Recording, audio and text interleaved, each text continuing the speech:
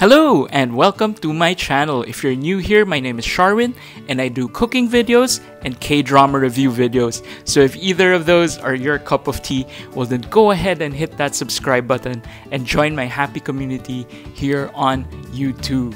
So I've got another cooking video for you guys, and it's of course related to K-dramas as well. I am making Budae Jjigae, or a Korean army stew. So if you've seen the K-drama, The King, Eternal Monarch, they actually keep talking about this stew, but then they never get to try it. So I just figured, you know what, let's make my version of it since they couldn't show it on that particular K-drama. Alright, here you go. This is my recipe for Budae Jjigae.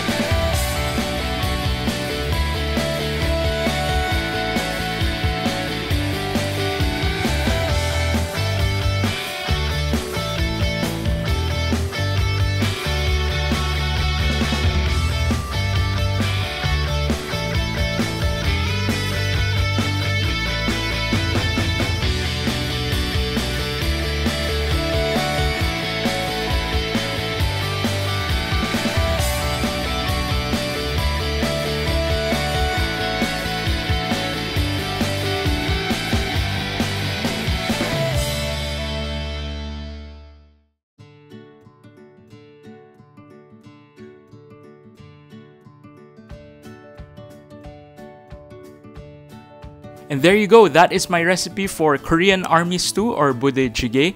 And the beauty of this recipe, apart from the fact that it is so delicious, is the fact that it's very easy to make because number one, it's so quick to make, but also at the same time you can replace any and all of the ingredients and still pretty much get, you know, a similar flavor, right? So if you don't have Vienna sausage, you don't have Spam, you can always use like ham, like leftover ham, or leftover hot dogs, for example, squid balls, fish balls, or even sausages, right?